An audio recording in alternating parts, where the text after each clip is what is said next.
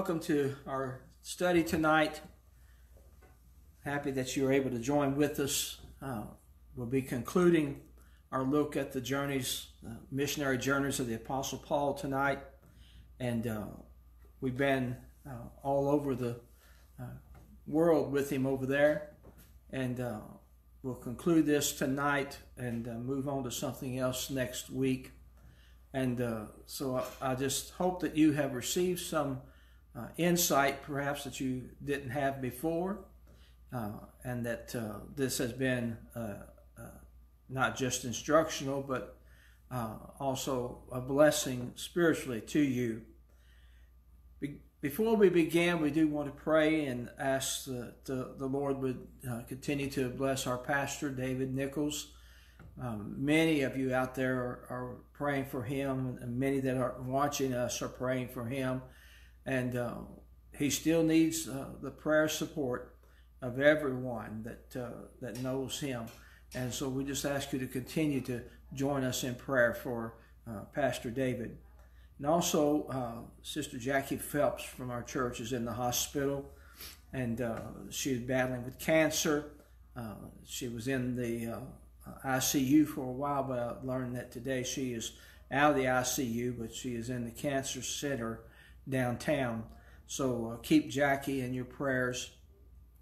Brother Dan Rowe from our church has been sick, but we understand from Sister Mary Ellen that he is better today, and we're thankful for that. So we just ask you to continue to hold Brother Dan up in prayer tonight as well.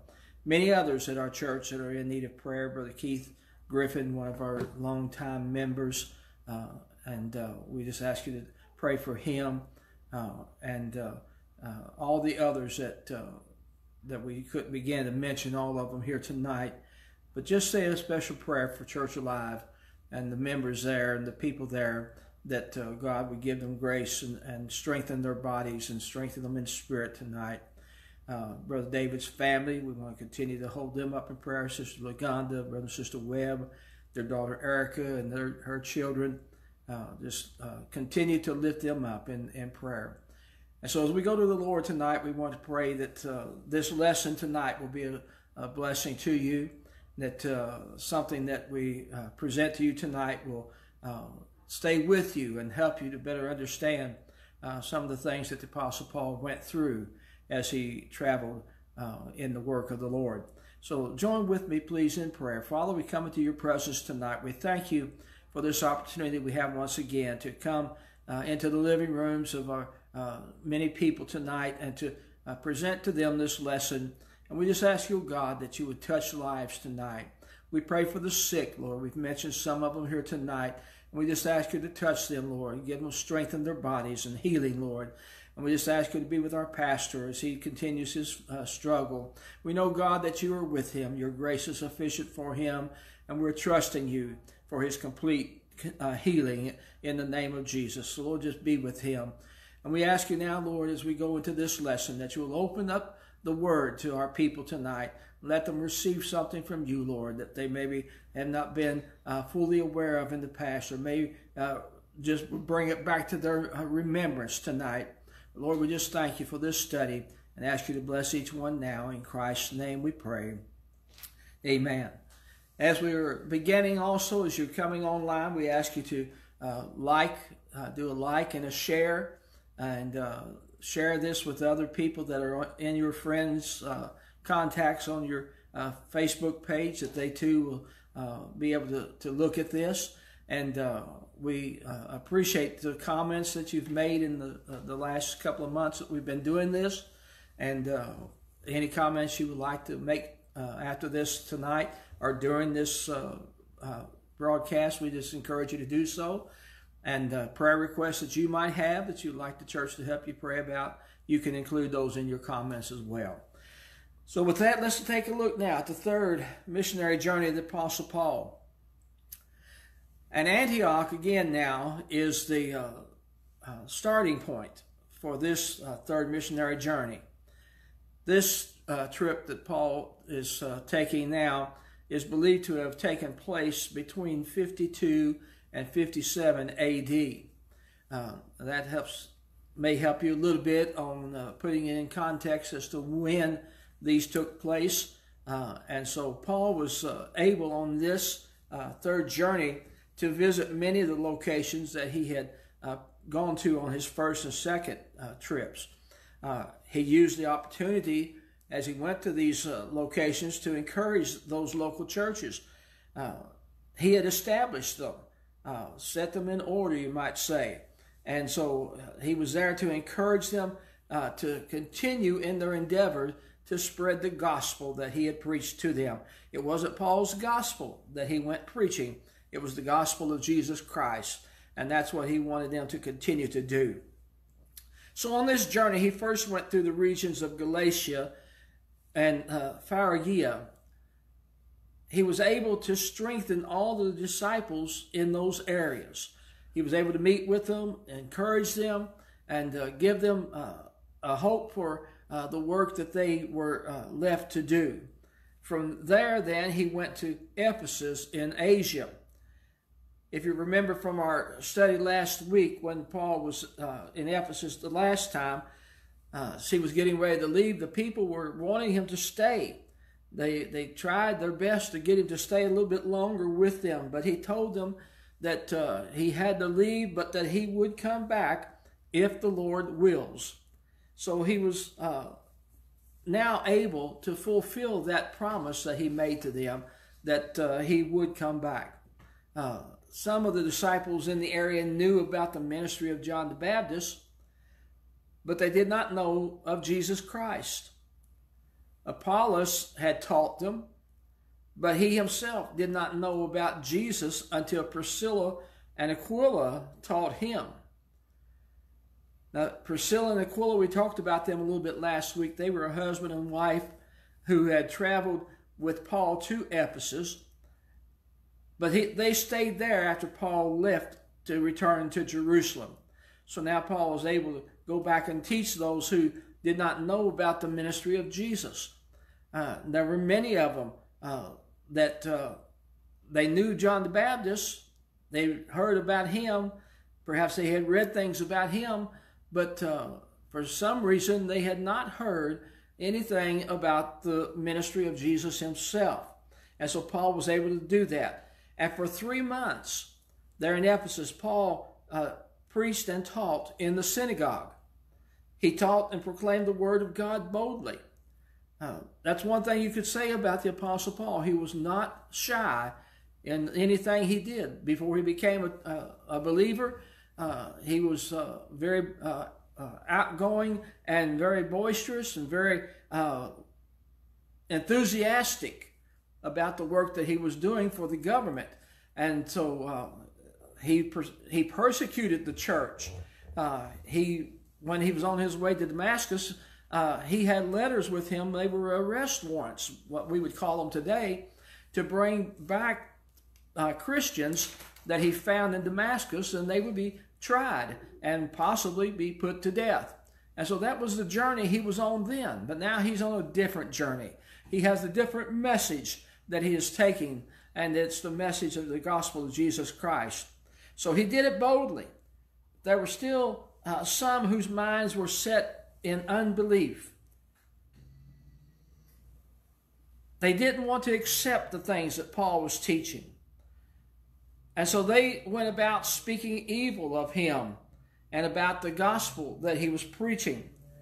So Paul decided that preaching in the synagogue was no longer profitable.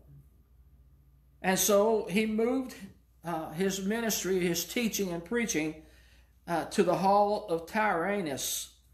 And there he spoke daily about God and about God's word. Now, for 2 years, Paul continues in this way of ministry. And the scripture tells us in Acts chapter 19, verse 10, so that all they that dwelt in Asia heard the word of the Lord, both Jews and Greeks. So everybody in Asia got reached with the gospel message through the efforts of the Apostle Paul. Now that's some ministry. That's something you just don't see much anymore, that anybody can say, not even for a city, that we can say that everybody in the city of Louisville has heard the message of Jesus Christ. So that was a great thing that Paul was able to do. Acts 19 and verse 11 continues there and says, and God wrought special miracles by the hands of Paul. And so not only was he preaching the gospel, but he was also performing miracles.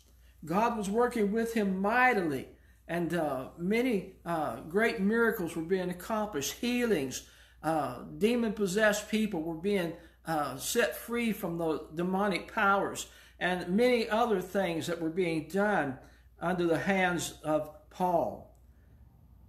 Whenever the power of God begins to operate and miracles are being performed, there will be people who want to get in on the action.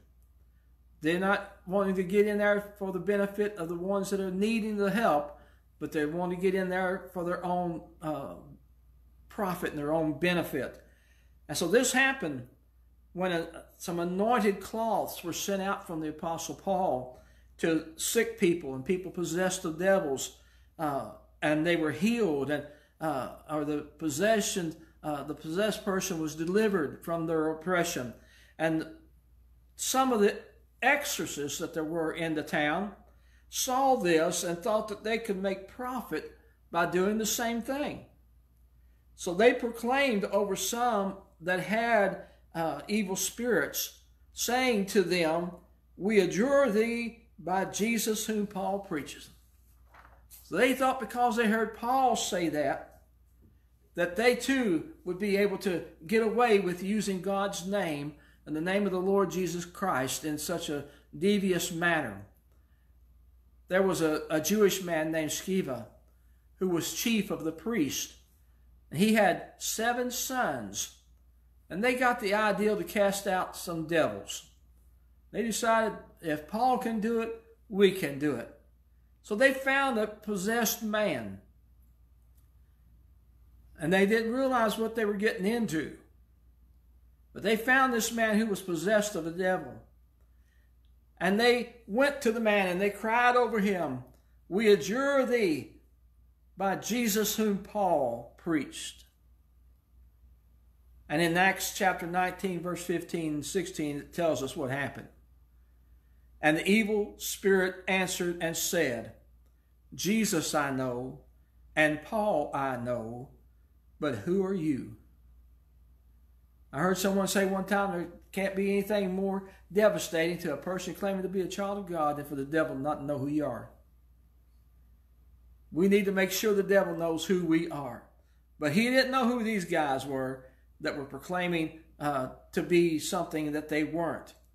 And so then, after he had answered them, the scripture tells us that the man that had the spirit leaped on them and beat them within an inch of their lives.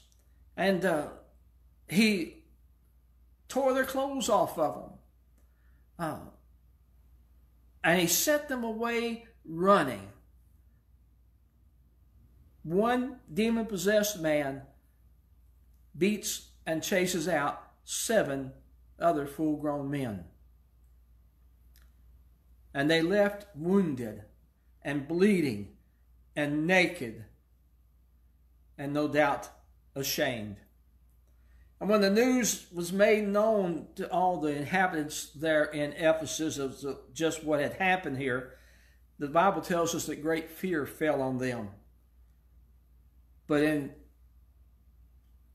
addition to that fear, the scripture also tells us that the Lord Jesus was magnified. Many people became believers because of what they saw. Let me tell you something tonight. When you try to cast out devils using God's name, but without faith, instead of you running out the devil will run you out. You better be careful when you try to do something in your own ability. So before Paul left Ephesus now, he traveled to Macedonia there. And there was a certain man named Demetrius. And Demetrius was a silversmith. And what he did was he made idols for the people. Well, you see, they were steeped in idolatry. And they had idols for everything. They had gods for all kind of things. And so Demetrius was a man that made a lot of money making idols and selling them to people. And so the Apostle Paul's preaching against idolatry was starting to hurt his business as well. So he decided that he was going to take this out on Paul by starting a riot against Paul. There were others who were hurt financially, but Paul's teaching, or by Paul's teaching, and along with Demetrius, they all got together and they incited a riot. Now, Paul's boldness almost got him into trouble here, because he wanted to get right out there in the crowd and probably do some rebuking and some laying on of hands. However he wanted to lay his hands on them. But Paul wanted to get in the mix of it. But the people that were with him held him back. They wouldn't let him. The other disciples wouldn't let him get out there because they were afraid that some of the mob would want to kill him. And no doubt they probably would have tried. But there were many different Jewish leaders, including a man by the name of Alexander, who happened to be a clerk of the town, that these men reasoned with the mob and helped quiet down the riot. And shortly after the riot, Paul left for Macedonia. As he traveled to Macedonia and through Achaia, he encouraged the churches there. When he came to Greece, he spent 3 months there and then planned on sailing back to Jerusalem. But he was forced to change his plans when it was discovered that there was a plot by the Jews against Paul. So Paul changed his plans and decided to go back through Macedonia to travel on to Jerusalem. This way brought him through towns that he had visited before, such as Berea, Thessalonica, and Philippi. Traveling with Paul were many companions from various churches, which gave him some protection as he traveled along. So he had a larger group now than he had had on any of his previous journeys. And Paul and his party traveled at Troas. We talked about that a little bit last week. And he was preaching in a house. And while he was preaching, there was a young man that was sitting in a window on the third floor of this house where he was preaching. And while he was preaching, the young man fell out of the window. And when they found him, he was dead. But Paul raised him to life again. So this was another great miracle accomplished at the hands of the Apostle Paul through the power of God working in him. Now, Paul had a great desire to reach Jerusalem by Pentecost. So after leaving Troas, he walked to Assos and then sailed past Ephesus. He sent word to the elders from Ephesus to meet him in Miletus, and there he encouraged the elders and commended them, letting them know that he would not be seeing them again, since he knew that imprisonment and maybe death was waiting for him when he got to Jerusalem. Now from there, Paul and his companions sailed towards Syria. They arrived at Tyre and stayed with some of the disciples there who encouraged Paul not to go to Jerusalem. They were concerned about the apostle. They knew, or they felt in their hearts, that there was so much more that Paul could do for God and for the church. And so they encouraged him not to go. Then Paul continued on his journey after having been encouraged by many there in Tyre.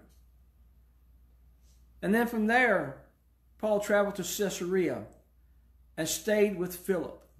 If you recall back in our studies, that Philip was where Peter went, the house, or Philip was the apostle that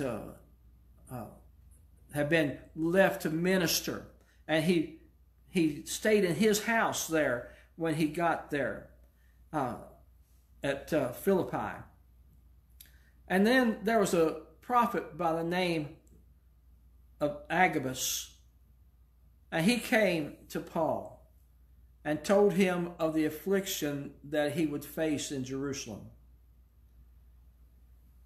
I think we may have spoke about this a little bit last week, about prophets being in the church, and how some feel that prophets had their ministry in the Old Testament alone, but they weren't for the new church, the church that Jesus established. But we find different scripture passages that show us that they were very much active. And this prophet named Agabus told Paul what was going to happen to him when he got to Jerusalem. So Paul had a decision to make. Many were pleading with him not to go to Jerusalem. And in Acts 21:13, we hear what Paul answered them. Then Paul answered, "What are you doing, weeping and breaking my heart?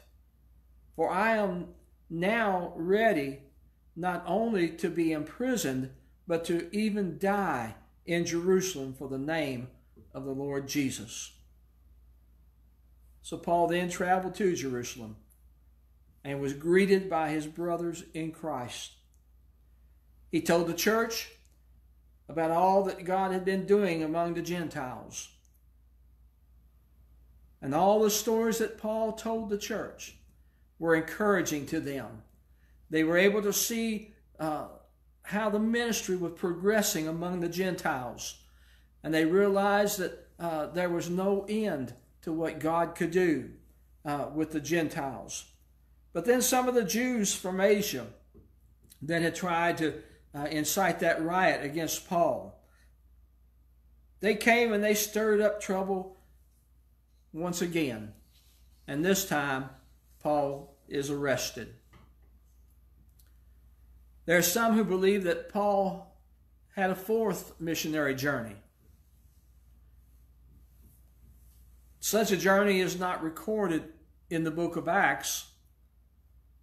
In fact, Acts ends with Paul's imprisonment for a while, and most likely after that he continued to travel, possibly establishing new churches and encouraging ones he had established on previous journeys. After Paul's imprisonment in Rome that we just spoke about, he began to write letters to the churches. In these letters, we can learn about some of the places that he went and activities that went on during his so-called fourth missionary journey. These letters are what we know as 1st and 2nd Timothy, and also the book of Titus. He also spoke of his desire to go to Spain. And while there is no evidence that he did ever go to Spain, it is possible that such a trip did take place during this time frame. Now, during this period of time, Paul may have gone to Crete, where he established a church and left Titus in charge to help that church grow. So these things could all be part of a fourth missionary journey that is not actually described that way in Scripture. But Paul also traveled in Asia as well. Now this is after his third journey, we're talking about. He also traveled in Asia. And in 2 Timothy, he talks about having to leave Trophmus, I think is the way you say that, because he was sick. See, Paul wasn't immune to sickness or problems, and so he got sick and he had to leave. And in the book of Philemon, Paul mentioned how he hoped he would be able to visit in Colossae. If he did, it may have been following his visit to Ephesus. Macedonia and Achaia are also mentioned in 1 Timothy, Macedonia in 1 Timothy, and Achaia in 2 Timothy. Paul was once again imprisoned in Rome. We don't know when he was arrested, but we do know that Nero was the Roman emperor at the time, and he did not like Christians. And Paul wrote 2 Timothy while he was imprisoned in Rome. Shortly after 2 Timothy was written, Paul was beheaded there in Rome. When we read about Paul's life, we could be greatly encouraged by all that he was able to accomplish. When our life is dedicated to God, amazing things can happen. Jesus told his disciples, "Greater things than these shall ye do, because I go to my Father." So throughout the Acts of the Apostles and Paul's letters, we hear him over and over again saying, "If God wills." Paul had a lot of plans himself, but he was always willing to surrender his will to the will of God. Many great things, as we have said, were accomplished at the hands of the Apostle Paul. And I've often believed that there is no limit to what can be accomplished if you don't care who gets the credit. I think that's a problem we have in the church today. Too many people are looking to get the credit for what God is doing. And we need to be more like the Apostle Paul. Speak boldly, listen to the voice of God, follow the direction of the Spirit, and be ready to yield to his will whenever he speaks to us. Thank you for joining us tonight. I hope that you have enjoyed this study on the journeys of the Apostle Paul. It's been a joy for me to be able to present these to you. I ask you to consider joining us Sunday morning at 10:45 at Church Alive. We'll be gathering there to worship the Lord. And just a little information for you, I will be ministering in the Word this Sunday morning. And I'd love to look out in our congregation and see you there. So I hope that you will be able to join us 10:45 Sunday morning. If you can't be there, we will be on Facebook, so join us there. Remember to continue to pray for Pastor David and his family. We're trusting God for complete healing for him, and we just ask you to continue to hold him up in prayer. Thank you again for joining us tonight, and God bless you and your families.